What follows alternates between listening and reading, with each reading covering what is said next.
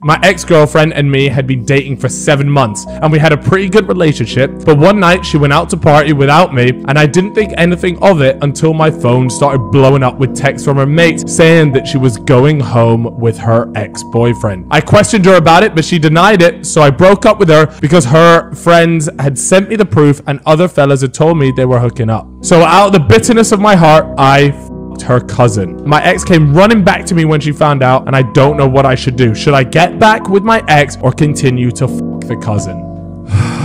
My God, here we go. So the fact that your chick went out for a night out and vanished for the night is already a massive warning sign. Yeah. If she ever does that once without being told, then you should be able to say to her, look, I'm uncomfortable you going on nights out and staying somewhere without telling me. I want to know where you are from now on. So this woman's already acting out of turn. And as a man, you have to have a bottom line. It's hard in the world today. Once another dude's fucked her, that's the absolute worst a woman can do.